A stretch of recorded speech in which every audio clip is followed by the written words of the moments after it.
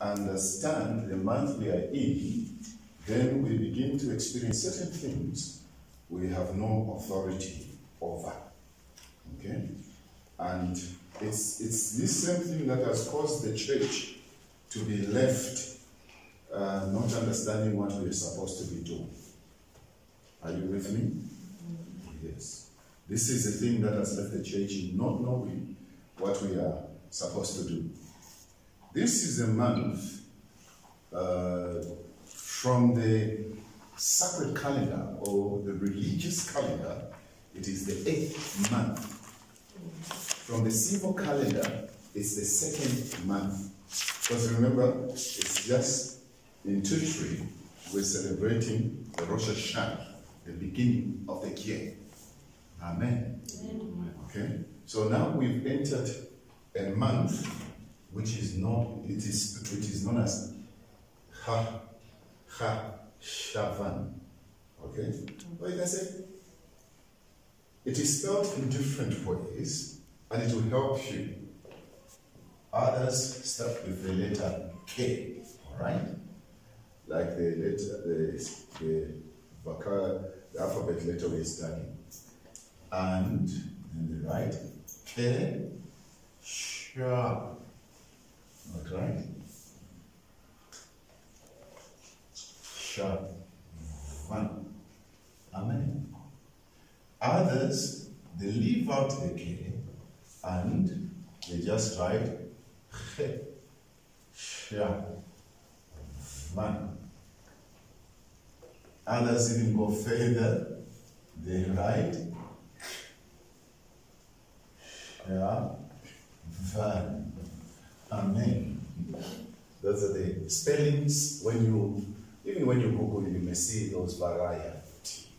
However, that was a development at a later stage, because originally this month is also known as Bu, and you see it in some scriptures. I'll show you. It was known as Ma, Heshvan.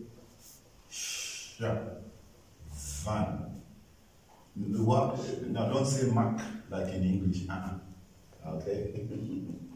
It's like the Afrikaners. The Afrikaners, for instance, the letter V in English, if I said very, it's very, isn't it? But in Afrikaans, the letter V is pronounced as F. So when we went to South Africa and we're staying in a town called, in English you say Verere, but in Afrikaans it is called Vereniging, because it starts with the letter V. So we used to have a problem with say Vereniging, but then they'll say Vereniging, because it's F. And then it's the same thing. There's a town in South Africa. It is spelled in English, welcome. You see that? But they don't pronounce it as welcome. They pronounce it as welcome. V, actually. They say welcome. Amen. Okay? So I'm just giving you an example as a way to understand how to pronounce certain words. Now, it was originally known as Ma. And the word Ma is taken from the word Mara. And you know what Mara means, isn't it? It means what? Bitter. Bitter. So why were they calling it bitter? They were calling it bitter because this is the only month in which there are no holidays. No holidays. That's the reason they would call it bitter. Secondly, what you need to know about this month is something crucial. It is associated with it. Remember I told you that every month is also associated with a tribe, isn't it? If you were in the other lesson. The month of Esau is associated with the tribe of Manasseh. Okay? to spell Manasseh. Who was Manasseh?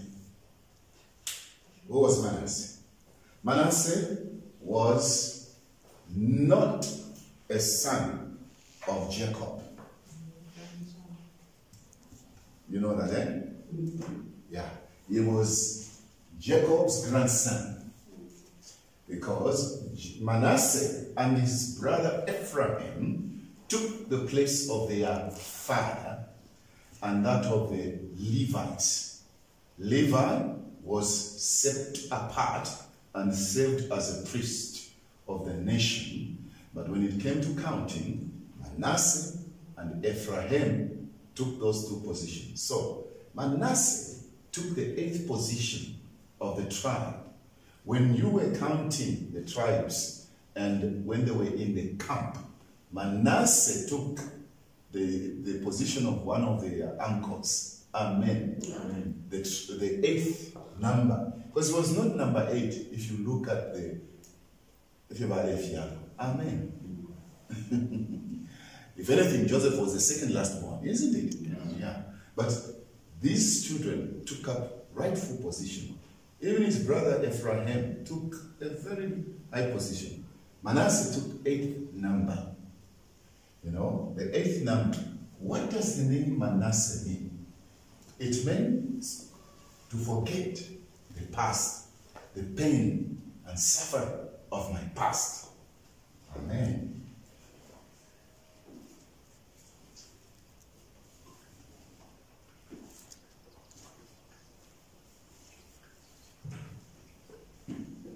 You know, it's a very important, the Jews would not align anything for the sake of aligning it. No, because in the month of Teresh, we had 2 important feasts taking place. It was, 3, if anything. The celebration of the Rosh Hashanah, the beginning of the year, isn't it? Secondly, what happened? Then it was a time of Atonement, Yom Kippur, the Day of Atonement. After Yom Kippur, then it was the Feast of Tabernacles. Amen. So in the month that has just been concluded, there were so many feasts. That's why they would call this month as Mara, because there are no holidays, nothing to celebrate. You get it? It's just a month, as it were. But it was the 8th month. Amen. From the sacred calendar and from the civil calendar, it was the 2nd month. Amen. The sacred calendar starts with the month of Nisan. The civil calendar starts with the month of Teresh. Amen. Or Teshri. Hallelujah. Now, the key is this. In this month of Tishri, you are doing a lot of introspective. Amen? And there's a lot of things that you have to reflect on concerning your life per se. So they would consider it as a heavy month because you're looking at your pain, your sins, the things you've gone through. Amen. Amen. Which are contrary to God. Now, as you come in this month, it's the 8th month. Hallelujah. You are beginning what? A new page, per se. Hallelujah. Amen. That's how they look at it. Secondly, they also look at this month in the sense that, you know that the zodiac signs have been misused by the witches and all these funny people, isn't it? Yeah. But you can look at it from the biblical perspective and understand something. Amen. Yeah. The zodiac sign of this month is a scorpion. What does the scorpion do? It stings, eh? So in this month, anything that you leave hanging over your life will cause your life to be stung. Amen. Meaning, if you do not deal with certain things you are giving room to the enemy to sting you. Hallelujah. Amen. Now, Prue, and my daughter there, you must remember, what did we learn about the scorpion? The scorpion spirit. They are the only ones I can refer to. You were there. There in the garage.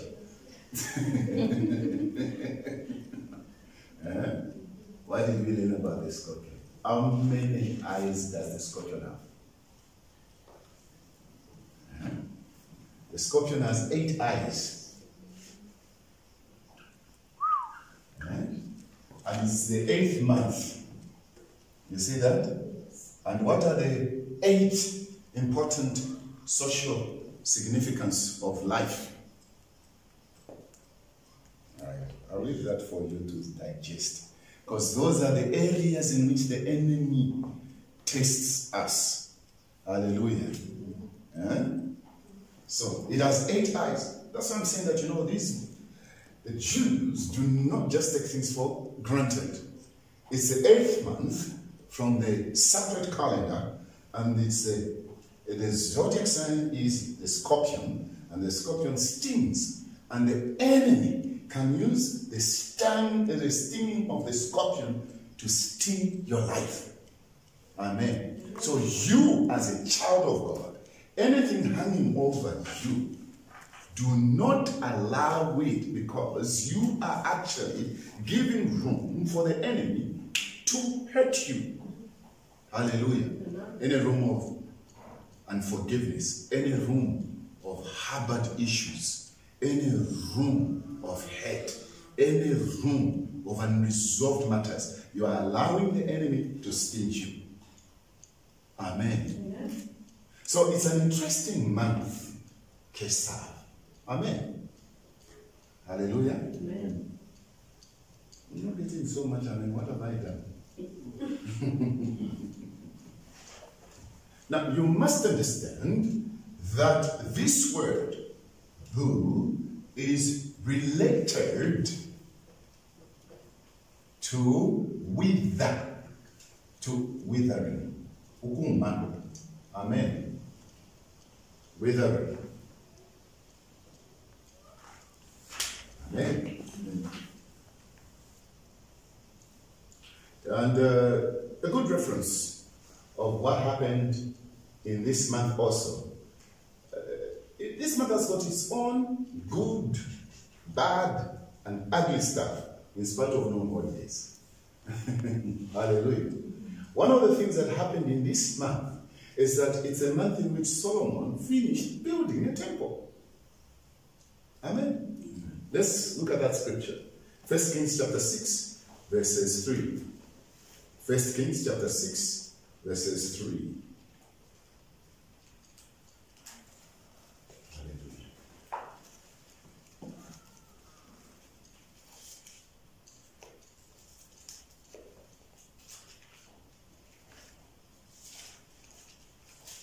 Blessed are they that attend class and keep time, for they shall be blessed with a lot of insight. Hallelujah. Are we there? Somebody to read, please.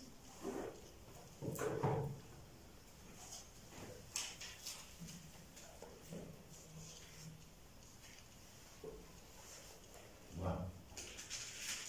And it was silent in the First Kings 6, verse 3. Yes, sir.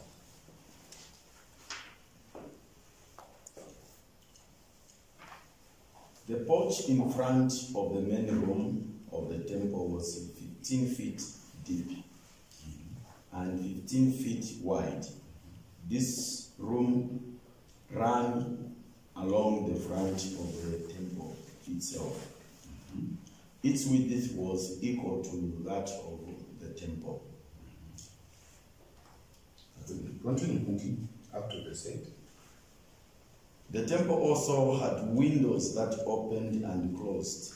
Solomon also built some side rooms against the walls of the main room and the inner room of the temple.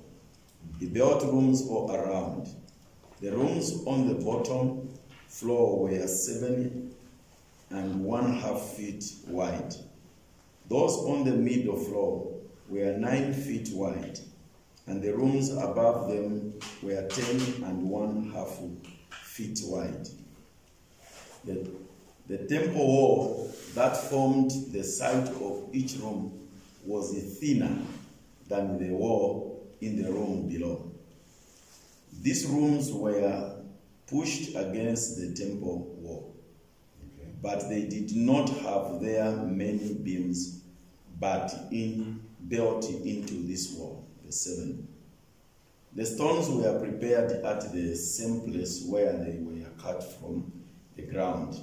Since these stones were the only ones used to build the temple, there were no noise of the hammers, axes, and any other iron tools at the temple. Verse 8. The entrance to the lower rooms beside the temple was on the south side.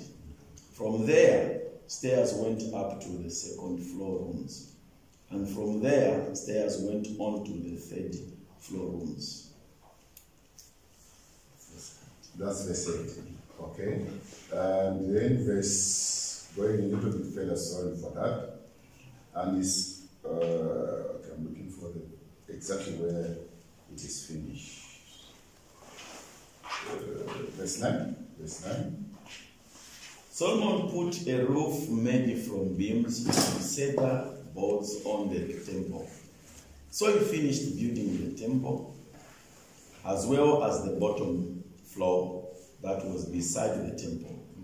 This bottom floor was 7.5 feet high and was attached to the temple by the cedar beams. Sorry, Pastor, I said verse 14. Oh, sorry. So Solomon finished building the temple. That's verse 14. That's verse 14? Yes. Hey, does anyone have the Amplified? No wonder why Salim wants the Amplified every time. Because it mentions also the month Boo. Amen. Okay? That's what I was looking for. When it says, so Solomon finished building the temple in the month Boo. It doesn't say Heshvan. It mentions the old name for this month. Amen. Because originally, just hear this for a while. Originally, this month was known as the month Boo. Praise God for that. Originally, they used to call it Boo. Amen. Then when they came out of Babylon, they changed it to Heshvan. Amen. I'm sure you remember at what time I had said most of the months of the Hebrews changed when they came out of Babylon. Amen. So like this month, it was Boo originally, and it was related to withering. Because in the northern hemisphere, while us now we are having a situation where plants are becoming green, isn't it? That other side, plants are withering. You understand? That's why they would call it the month of what? Withering. Amen. Amen. So, sometimes you need to understand, that's how we always say in teaching of the word, that you have to apply the word in accordance to what? Your context. Because I can't call, this cannot be applied to say it's a month of withering, when in Zambia, I don't know, if it were of Yalatampa, we know. Amen. You get it? You see, so that's how come even the issue of the veil may not make sense to you and I. Because the veil is the chitambala like my sister is wearing honorable. No, that's not the veil.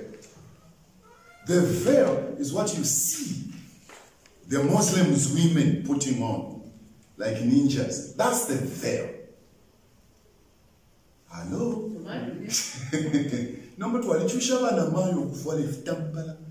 You see, you cannot apply in the context. It doesn't relate. Hallelujah. Yes. And there's a reason as to why. Okay. So, that's what that month was known. The month of withering. Okay? However, it is also very important to note that this is the same month in which the flood took place. Noah's flood. Yeah. In Genesis chapter 7, we know that, and verses 6. Yeah? We know that scripture, isn't it? Genesis chapter 7. I really wanted you to get that word bull in from the, we'll get it to artisan, because I want to get into the lesson. Hallelujah.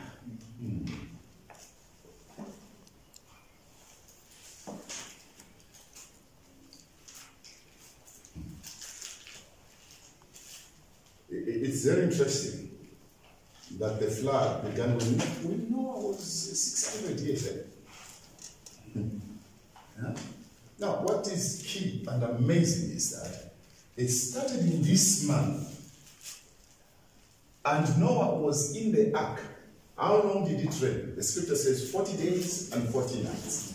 Continuous rain, isn't it? But did he come out on the 40th day? No. They stayed. Now, it took as long as almost a year and some days. Because he only came out of the ark, can you imagine?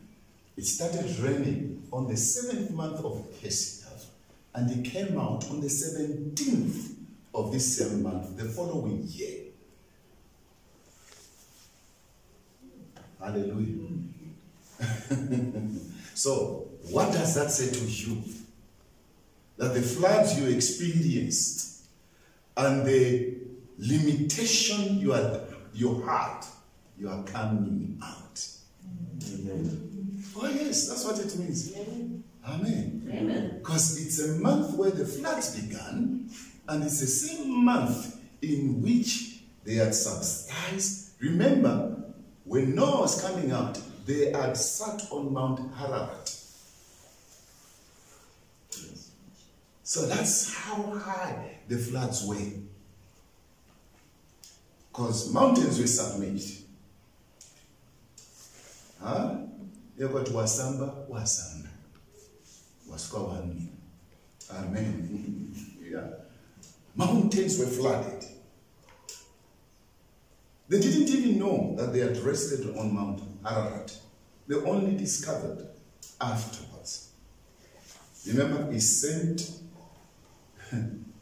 one bird, never came back. He sent the other, it came back. He sent it back, it came back. The third time, it came with a twig of olive, isn't it? That was the dove. The crab never came back.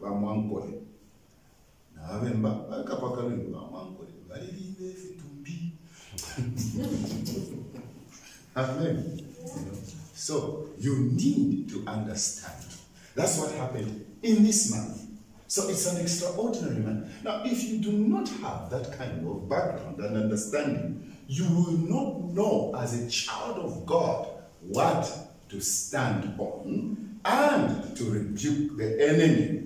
Hallelujah. Amen. You know, you say, this is not time to cause any floods in my life, to choking me, to limiting my life of what I have to do. It's time to expand. It's time for new horizons. Hallelujah. Amen. Amen. So it's very important. Thirdly, this is the month they would wait and begin to give glory to God. Because on the 7th of this month, they had expected that every person who had made pilgrimage to Jerusalem had gone back to their respective homes. So it's a time of returning. Hallelujah. Yeah. It's a time of returning. And when they returned, they did not return home on a sad note. They returned to the respective home with joy. Hallelujah. If there is any prodigal person in the family, trust God for their return. Yes. Trust God for their return. Trust God for reconciliation. Trust God for healing of relation in the family. Amen. Amen. Praise God. So that's what is this month about. It's the 8th month, but it's also the 2nd month. And the tribe associated with is the tribe of Manasseh. Praise the Lord. Amen. We are done.